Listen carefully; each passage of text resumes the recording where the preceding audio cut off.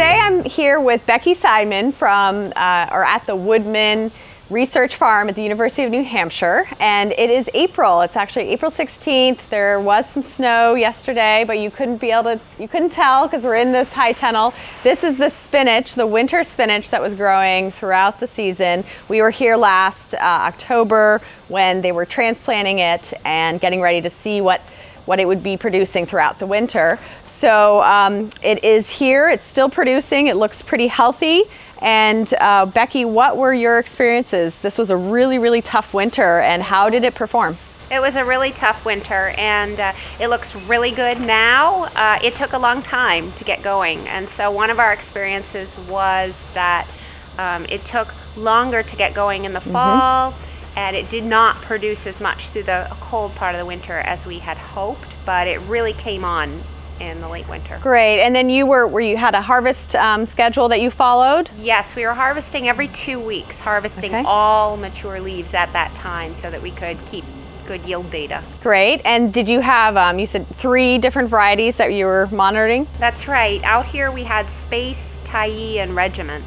Did you notice, just sort of, observationally, if there was one that was performing better than the other? No, not in terms of yields. In terms of yields, they look to be roughly on par.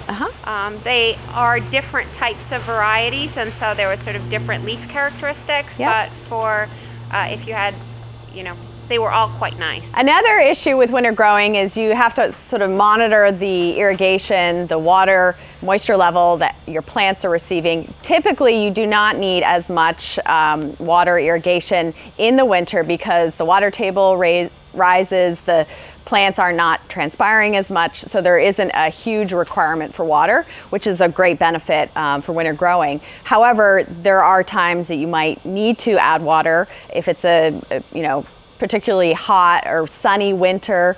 You don't get hot winters, but you get a sunny winter. It can really dry things out inside. So there are different methods for watering. You can do overhead. You can have a system that would, you'd be able to basically turn on a yard hydrant in the, when you're ready to water, it would fill up the whole system. You would water and then you drain it out so then it wouldn't freeze. But you can also put in just little sprinkler heads in here, hand water. There are a lot of different methods. Becky had probably a very specific system she used, and what did you find was what you needed to do throughout the winter?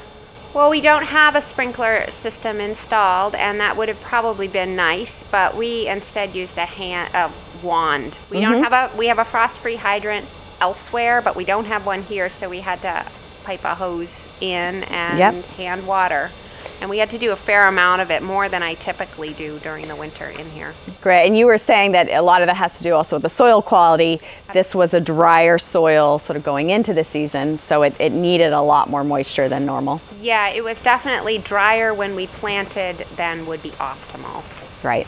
So as you can see, there are plenty of options for irrigation, and it is something to keep track of throughout the winter, so you can make sure your plants stay happy.